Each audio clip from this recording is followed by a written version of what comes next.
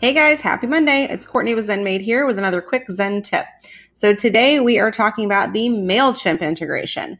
So for those of you that have never really dabbled in this is something that's going to really help you whenever you need to send out mass communication to everybody on your email list, or if you just need to send out something to your customers or just your leads, like a special, something like that. This is where this would come in handy. So Mailchimp is super easy to use to create campaigns in and to connect the two so that you don't have to worry about importing all kinds of people into Mailchimp. We actually made that very simple.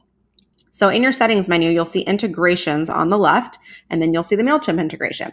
So it comes up like this. You just click how to use this integration, and then there's a spot to put in your Mailchimp API key. So to find that number, which is what connects the two, you're just going to jump into Mailchimp.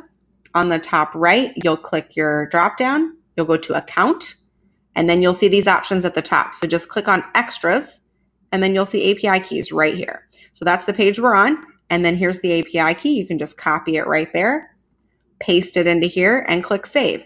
And then from this point, you have them connected, and then you'll be able to go into your contacts in ZenMaid, and you can click the actions button, sync contacts to Mailchimp, and then you can choose. Do you want them all on in your list in Mailchimp, or do you just want leads or customers, or however you want to do it?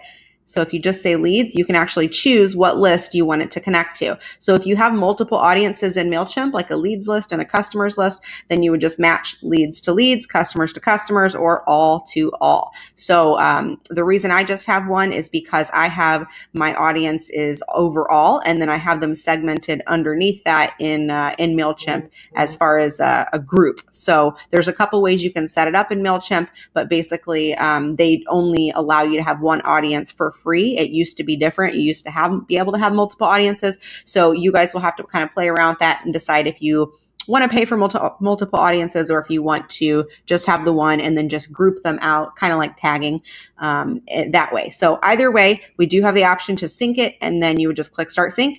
And then there you go. It'll give you an email really soon that tells you, hey, everything's synced. And then you can go into Mailchimp and you can create amazing templates and campaigns in here and send them out. So hopefully that helps, and you guys have a great rest of your week.